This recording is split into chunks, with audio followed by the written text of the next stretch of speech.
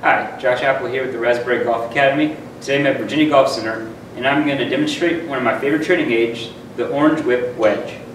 Many of you have used the Orange Whip with the ball attached on the end.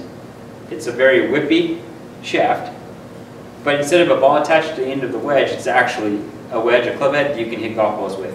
It's my favorite training aid for tempo in the golf swing.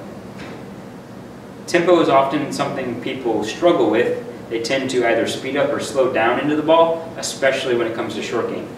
Now with this whippy golf club, if you speed up on the way down, it'll snap into the ball, or if you slow down, come to a stop, it'll snap into the ball. So with that whip, if you have an inconsistent rate of your golf swing, if your tempo's off, you will mishit it, you'll likely blade it.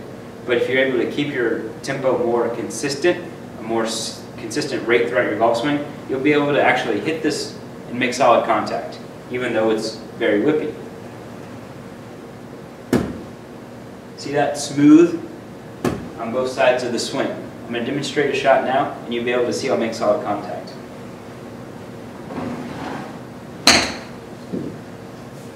Great training aid for pitching, working on your tempo, your swing rate, keeping it consistent on both sides, not speeding up or slowing down.